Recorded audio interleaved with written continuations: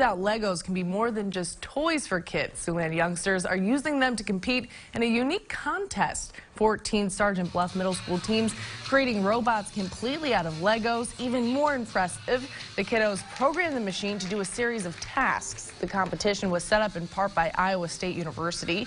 They say it's important to teach kids science and engineering creatively. I mean, when you have fun doing something, you remember it and it inspires you.